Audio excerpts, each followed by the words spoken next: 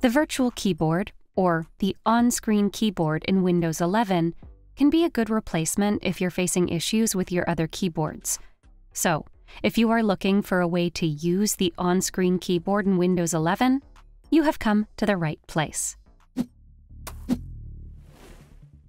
One of the easiest ways to open the on-screen keyboard in Windows 11 is by using the keyboard shortcut.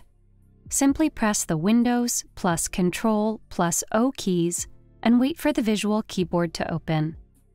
In case you're unable to use your keyboard, keep watching to know other ways to open the touch keyboard in Windows 11.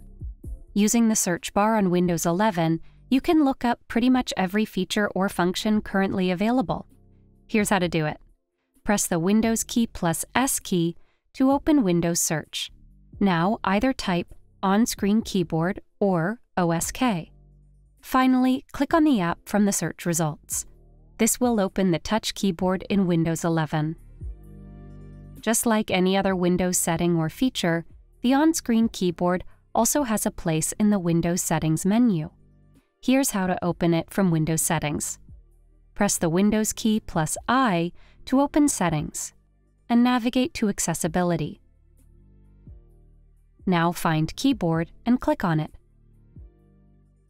Scroll down and turn on the toggle for On-Screen Keyboard. The Run window lets you quickly run or open a program, as long as the correct command is entered in the command line. To do that, press the Windows key plus R to open the Run dialog box. Now type in OSK and press Enter. And that's it! You have opened the on-screen keyboard for your use. Lastly, if you constantly use the on-screen keyboard, you can pin the keyboard shortcut to the Start menu. To do that, press the Windows key on your keyboard to open the Start menu. Now click on All Apps. Now click on Accessibility. Once the list opens, right-click on On-Screen Keyboard and click on Pin to Start. Now you will be able to instantly access the visual keyboard from the Pinned Apps menu.